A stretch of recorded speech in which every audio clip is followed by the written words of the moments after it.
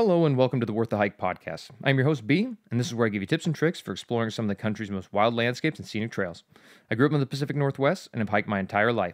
Since the summer of 2020, I've completed 386 trails, visited 33 national parks, and hiked over 1,400 miles. Some of the more notable being Half Dome in Yosemite National Park, Angel's Landing in Zion, and Bright Angel to South Kaibab in the Grand Canyon. Today we are taking a look at arguably one of the most beautiful hikes in the national park system, the Mist Trail in Yosemite National Park. We'll be taking a look at how to get there, what to expect, what gear you'll need, and my overall rating for the trail. Let's get into it. First and foremost, I'd highly recommend downloading this podcast now, as you will lose service about an hour outside the park. If you're watching this on YouTube, head on over to Spotify or Apple Podcasts. If you are visiting for the day or planning an entire trip, this information could be the difference in maximizing your journey. Please also download the Google Maps for Yosemite National Park, the All Trails map for the Mist Trail, and any other podcasts or music that you will want to listen to on your drive or hike. If you're not already, I would highly recommend becoming an All Trails Pro member so you can keep track of your hiking stats and all the trails you've completed. It costs about $36 a year. And wherever you may be watching or listening, feel free to rate, like, and subscribe. I only post this content in the hopes of being able to help people that love hiking as much as I do. Every little bit of support means the world. Also, feel free to follow and reach out on socials, Instagram at Worth the Hike Pod, TikTok, Worth the Hike, and you can reach me by email at worththehikepod@gmail.com. All links, socials, trails, gear, etc.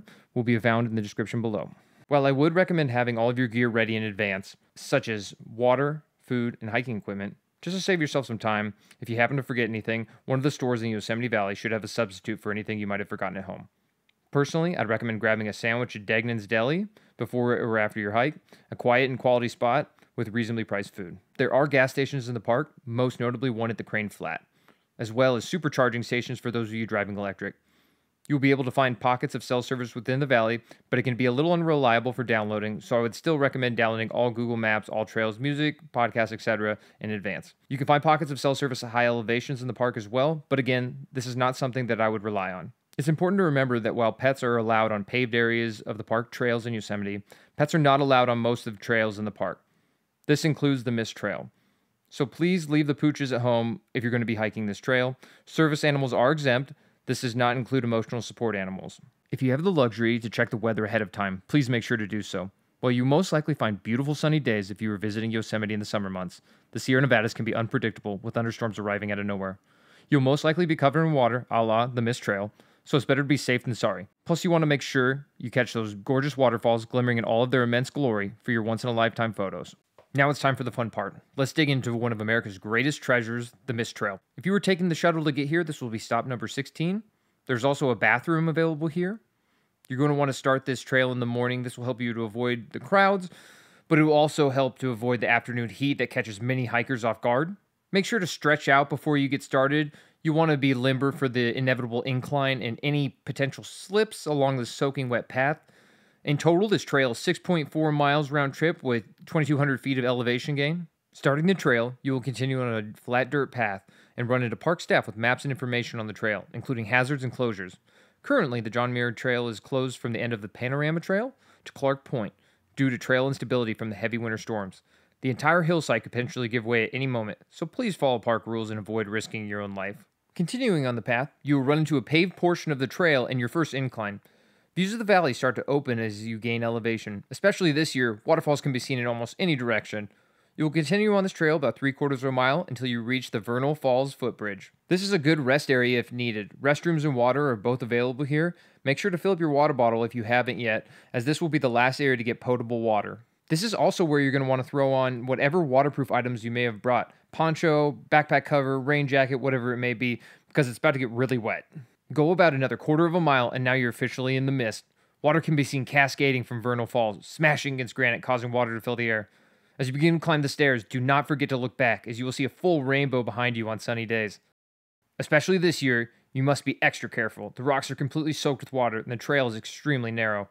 Easy to slip, and easy to get hurt. This will be one of the best shots of Vernal Falls that you can get, so make sure to get some photos in the chaos of it all. Truly a one-of-a-kind experience. You continue along the stairway, most likely behind a long line of people until you reach a turn. The trail really tightens here and can get a bit daunting to those afraid of heights. As you complete the staircase, you are now arriving at the top of Vernal Falls and the Emerald Pool area. Many decide to rest here so that they can take in the views and dry off. This area is very flat, with many areas to kick back and relax. as well as a restroom located only a short walk away. But this is only one stop on this magnificent hike. Next on the list is Nevada Falls, located another 1.3 miles and 900 feet of elevation past the peak of Vernal Falls. As you continue, you will see Nevada Falls starting to peek through the ridgeline, making brief appearances, but do not stress, there will be ample opportunities to view the falls, with much better photo opportunities. Another quarter of a mile past the Emerald Pool, you will run across a bridge on the north side of the water. As you continue, you will run into a curve in the trail, just over 2 miles in. In a normal year, this would be the first spot where you'd take in Nevada Falls, but due to the explosion of water at the base, a layer of spray blocks visibility. I would continue onward for another quarter of a mile to where you'll be treated to tremendous views in Nevada Falls. You'll be able to see the entire silhouette, with areas for you to step off to the side and take photos. Again, this area is both slick and narrow, so be safe and courteous to those around you. You'll continue on the trail until you reach the peak of Nevada Falls, another wonderful spot to stop and have lunch. Much larger than the Vernal Falls resting point, with a much better view. The roar of the waterfall, Liberty Cap towering, and the valley floor opening up, truly hard to beat. This is my personal favorite shot of Nevada Falls. You will find a railing system off to the northern side of the falls, where the roar of the water vibrates the fencing. And you can get some of the most spectacular footage that you can possibly have of any waterfall. During normal years, I would recommend completing the Mist Trail loop, continuing on the John Muir Trail. But due to abnormal amounts of snow and water damage, as previously stated, the John Muir Trail has been closed for the foreseeable future. Respect park rules and obey the signs. The ledge could give way at any moment, be smart, and don't risk it. And while you will have to retrace your steps for about a mile, once you cross the bridge again, you will want to keep a lookout for a sign that says Clark Point. This will allow you to skip the torrential downpour from Vernal Falls and give you the chance to witness arguably the best view in all of Yosemite National Park. You'll be walking the trail for about a quarter of a mile, most likely starting to see wildflowers blooming on either side. Don't forget to grab some awesome photos of Nevada Falls from here, but the real gem is when you turn the corner and instead of continuing on to Clark Point, you'll walk over to a small ledge looking down over Vernal Falls. And I have to be honest, this was the first time I had seen this point, and it took my breath away. Truly stunning. Such a blessing to witness something so beautiful with my own eyes. This is really what made the whole trip, and is arguably one of my favorite places in all of Yosemite. Once you have finished treating yourself, you can continue up to Clark Point, which gives you an awesome 180-degree view, with Nevada Falls, Liberty Cap, and even the back of Half Dome towering in the distance. The rest of the trail will be a little over 2 miles, but thankfully, you are now in the home stretch and it is all downhill from here. And that is it. The Mist Trail in Yosemite National Park. After all of that, I'd like to give an overall rating for the trail. I based it on 4 different categories: the highlights, the uniqueness, the accessibility, and the drawbacks, each of which I will give a score out of 25. First, the highlights. You'd experience 2 of the most gorgeous waterfalls you've ever seen in Nevada and Vernal Falls, both from a distance and up close and personal. Next, visually stunning rocks, beautifully carved towers of granite, the Liberty Cap, Half Dome, and Glacier Point. Not to mention the wildlife, flowers, deer, and the occasional black bear roaming the hillside. And last, but certainly not least, the amazing vantage points found throughout the trail, where you can take in this special place and make a memory that'll last a lifetime. This hike truly has everything. Without hesitation, when it comes to the highlights, this hike is a 25 out of 25. Next, uniqueness. Continuing on from the highlights, I've hiked a lot in my life, and to have mountains, waterfalls, and wildlife combined in such a flawless manner is almost unheard of. There's a reason that those around the world seek Yosemite, because it is a treasure that cannot be found anywhere else. Again, a 25 out of 25. Next, accessibility. It's a relatively close drive from 3 international airports. You can easily walk to the trailhead from your sleeping accommodations within a valley. It's a partially paved trail for those with difficulty hiking. Potable water is available along the trail, which is extremely rare in most places. It's an extremely short hike for the payoff. Hard to find better value for your time. The only downside is the limitations of the winter months. 22 out of 25. Finally, the drawbacks. Crowds. It gets extremely packed. If Yosemite brings back the permit system like they had during COVID, the score could change. But for now, this one is hard to overlook and can take away from your overall trip. That's why you have to get there early or show up on a weekday. 17 out of 25. Overall, when you add all 4 scores together, I give this trail a 90 out of 100. For those that seek out the natural world, this trail needs to be something you experience at least once in your life. This is arguably the best day hike in the United States of America. Here are some alternative trails from within the valley. If you continue along the Mist Trail, you can make it up to Half Dome. Again, this is a difficult permitting process, and you're going to want to check Yosemite's website for the latest information. Round trip, it's about 15.3 miles, and you'll gain about 5,200 feet of elevation. Another continuation along the Mist Trail is Cloud's Rest, Totaling 18.1 miles and gaining 6,200 feet of elevation, this is arguably the best vantage point in all of Yosemite National Park, and one that I would highly recommend. If you're looking for something a little easier, Lower Yosemite Falls, a 1.2-mile round-trip walk, might be right down your alley. But if you're a little bit of a psycho like me, then Upper Yosemite Falls is the right trail for you. 6.6 miles round trip, 3,200 feet of elevation gain, and you can keep going from there. If you turn left, you'll go to the top of El Cap, which in total from the valley floor is 15.4 miles round trip and 4,800 feet of elevation gain.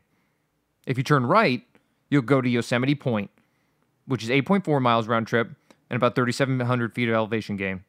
And this is arguably the best view of Half Dome, and kind of my little secret because no one likes to go visit here because everyone gets stuck at the top of Upper Yosemite Falls. Trust me, you're going to have the whole place to yourself. Getting to Yosemite National Park. The park is located 4 hours from San Francisco, SFO, 5.5 from Los Angeles, LAX, and 3.5 from Sacramento, SMF, which will be your closest option for a major airport. This park gets extremely crowded. Roughly 3.5 million individuals visit annually, and a vast majority of those visit during the summer months, May to October. As the park is covered in the snow for the entirety of the winter and portions of the fall and spring. That being said, the park is usually open year-round, unless we were talking about 2023, which happens to be an outlier year, where we saw an average snowfall increase of about 250%, and the park briefly closed during the spring. If you are visiting during the peak season, May to October, which is when I would suggest visiting, I would also highly recommend arriving at the main entrance to Yosemite early. Personally, I would get there before the rangers do, just to avoid the lines. I'll often arrive around 6 a.m. just to make sure I get uninterrupted access to the valley. Yosemite Valley is the main attraction for the entire national park. It is basically its own city with hotels, gas stations, restaurants, grocery stores, and numerous other amenities. 90% of all visitors to Yosemite are going to the valley. This is also where you will find the Yosemite Valley Visitor Center and the closest visitor center to the Mist Trailhead. They do have some parking near the trailhead, but you will most likely be parking at one of the many parking lots throughout the valley. You may need to get a little extra walking in before your hike, but I promise it'll be worth it. Just make sure you are paying attention to signage, as many parking lots are reserved for specific purposes: camping, hotels, park staff, etc. There's also a free shuttle service running throughout the day from 7 a.m. to 10 p.m. during the summer months, with a new bus arriving every 10 minutes. But again, this place is a zoo, and you'll often find that there's no room on any of the buses arriving during the busiest parts of the day. Just try to keep as patient as possible. The transportation experience can definitely test your nerves at times. Vehicle fees for entering Yosemite National Park. A 7-day pass, which is the minimum you can do for a single vehicle, is $35. The annual fee for Yosemite only is $70 per year. The America the Beautiful Pass, which is what I would highly recommend, which gets you access to all national park lands, is only $80 a year. And finally, you have the Senior Citizen Pass, which is for those who are 62 plus. It's $80 for your lifetime, but just remember, if you lose the card, you got to go buy a new one. They're not replaceable. There is also an access pass for those that are disabled. You will want to look into criteria online for that. Quick note for my National Park Passport stamp collectors out there, you'll be able to grab one at the Yosemite Visitor Center, open 9 to 5. It's a great spot for gifts and souvenirs as well. I would also highly recommend visiting before you hit the trail, as the hike can take a little longer than you think, and it will most likely be closed when you're finished. If you have no idea what I'm talking about, the Passport Stamp is a program started by the National Park System where whenever you visit a visitor center owned by the federal park system, they have a stamp with the park's name and current date on it. Really makes for an awesome keepsake. It only costs about $13 for the book, and it's a great way to keep track of all your adventures. Also, if you like to take photos with the national park signs, the road into Yosemite can be really tight with little warning of when signs are approaching. Grabbing a picture on your way out when there's less traffic would be my recommendation. Next, we're going to go over the camping accommodations. All of this can be found on recreation.gov. 5 months in advance, these are the campsites you're going to want to take a look at. Upper Pines, found in the valley. Lower Pines, found in the valley. North Pines, found in the valley. Wawona, on South Highway 41. Hodgins Meadow, on Highway 120, near the valley. This one is also known for being at a slight slant when you put your tent down, so just FYI. Next, we'll have our 2 month in advance. Crane Flat, on Highway 120, near Yosemite Valley, and also near the gas station previously mentioned. Bridal Veil Creek, on Glacier Road, which is south of the valley. 2 weeks in advance, you'll have Yosemite Creek, on Tioga Road, which is north of the valley. Porcupine Flat, also near Tioga Road. Tamarack Flat, also on Tioga Road. White Wolf, also on Tioga Road. 1 week in advance, you're going to look at Camp 4, which I've actually stayed at multiple times. It's a great campsite, can be a little crowded, but gets you right into the thick of it. Tulum Meadows will be closed until the 2024 or 2025 season. If you're looking to shower, They should be available at Curry Village. I would call ahead of time just to confirm. Lodging and hotels that you're going to have available within the valley: Yosemite Valley Lodge, Housekeeping Camp, the Alwani, and Curry Village. Next, we're taking a look at backpacking. All advanced backpacking permits are done on recreation.gov. You can check with the Wilderness Information Center located between the Ansel Adams Gallery and the post office in Yosemite Valley for potential next day permits. Wilderness permits open up for application 6 months in advance and become available on a first-come, first-served basis approximately 2 weeks after that. Check Yosemite's website for the most up-to-date information. One more side note, the mosquitoes in Yosemite are brutal. Some of the worst I've ever experienced. And if you're going to go in a year with tons of rain like 2023, you're going to have a problem. They are the size of horseflies and aggressive. That being said, let's get into some of the gear you should bring. Let's start off with clothing. Long sleeve shirt, breathable. This will protect your arms from sun and bugs. Boonie hat gives you 360 degrees of coverage. Sunglasses. This trail is extremely exposed, and you will get burned if you are not careful. Running shorts. My legs get pretty hot when I hike, and I cool them off the best way that I can, and that's with a lightweight short. Like I said previously, you will get wet, so a poncho or rain jacket is highly recommended. You should definitely bring a backpack or something to carry all your belongings. I also like to carry a fanny pack so you can have your most useful items readily available. Would also recommend bringing a waterproof cover for your backpack if possible. You may be able to find one that's specifically designed for your pack.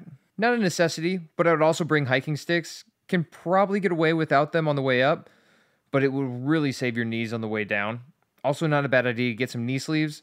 I use them for every hike, and I feel like they really help maintain stability. You look a little dorky, but it's better than a torn ACL. Toiletry accessories, sunscreen, bug spray, eye drops, chapstick, mints. Beverages, I always bring 3 water bottles, just so I have plenty. I also recommend keeping a gallon in the car so you don't have to worry about having some when you get back from the trail. I would also consider bringing some Pedialyte. I know they have the packets or the pre-made bottles. It's what professional athletes use. Really helps get your electrolytes back up. Something canned with caffeine. I really enjoy the Starbucks double shots. It's what I take with me, and it's how I start my day. If you were over the age of 21, I would also recommend bringing an adult beverage to the top to enjoy. If you're looking for a specific brewery, Great Notion is an awesome option. As far as snacks go, you can never beat bringing a sandwich or burrito. As I mentioned previously, Degnan's Deli, really, really awesome. I personally enjoy snacks from Costco. Recommend the Kirkland brand dried mango. Phenomenal, best I've had. The Golden Island Korean pork jerky, also fantastic. And the Blue Diamond wasabi almonds. Electronics I like to bring. Probably the most important thing that you can bring in your hike is an external charger for your phone and headphones. Please make sure that it is fully charged and you have the necessary cables for your device. For myself, AirPods are a must. I really enjoy having my Apple Watch on me as well to track my workout. Footwear. For this hike in particular, I wore my Nike to Shoot sandals. This is not a normal thing for me. They're similar to Teva's, just due to the overwhelming wetness of the trail. But most would be happier in a pair of waterproof shoes or boots. Footwear can be very subjective. Best way to find out is just through trial and error. You'll be able to find links for all these products in the description below. I wanted to share just a brief history of Yosemite with you guys. Again, this is some small parts, but this is surely not everything.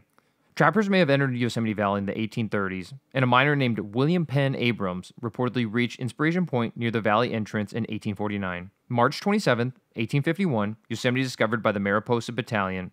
Locals called Yosemite Awani, the same name as the lodge, which meant place of gaping mouth. The soldiers named the park Yosemite, thinking it was the name of the tribe, but it was actually local dialect for people to be feared, killers.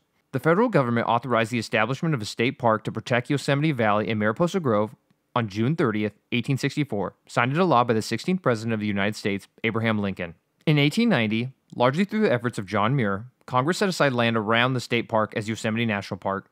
Muir continued to urge the federal government to acquire all of the park land and invited President Theodore Roosevelt to visit Yosemite with him in 1903. Finally, in 1906, the state park land was merged into the national park. In 1914, after a lengthy battle with the state of California to protect the Hetch Hetchy Valley, which would be dammed up and used as a water reservoir for the city of San Francisco following the devastating earthquake in 1906, John Muir passed away.